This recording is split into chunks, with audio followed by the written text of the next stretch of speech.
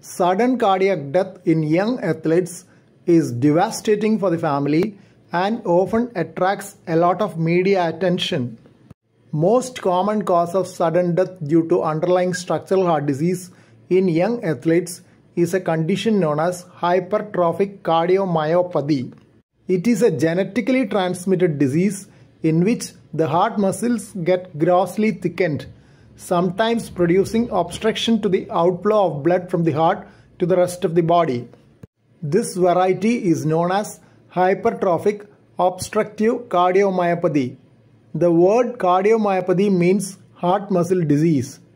Due to extreme thickening of the heart muscle, the electrical conduction pattern in the heart is altered. This can lead to dangerous abnormal rhythms of the heart, which can sometimes be fatal.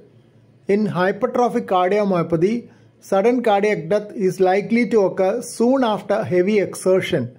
Hence, pre-participation screening programs to detect underlying heart disease has been proposed.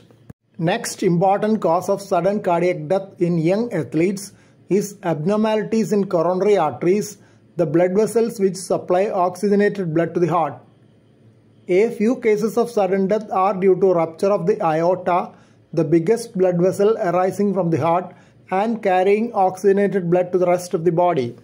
Inherited electrical disorders of the heart are also an important cause of sudden death in athletes, though less common. Some cases of sudden death could be due to an inflammation of the heart known as myocarditis. Heart disease present at birth, congenital heart disease, but remaining silent also account for a few cases of sudden cardiac death. Please don't forget to subscribe to this channel for future updates and click on the bell icon for all updates. Thank you.